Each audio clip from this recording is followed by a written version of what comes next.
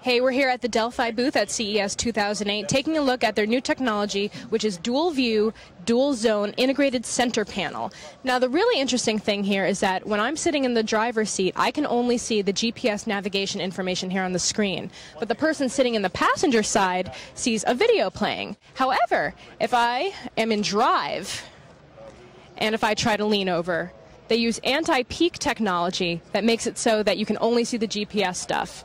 So that way I can't be leaning over trying to watch a video while I'm driving at the same time, which obviously not exactly too safe. At CES 2008, I'm Veronica Belmont.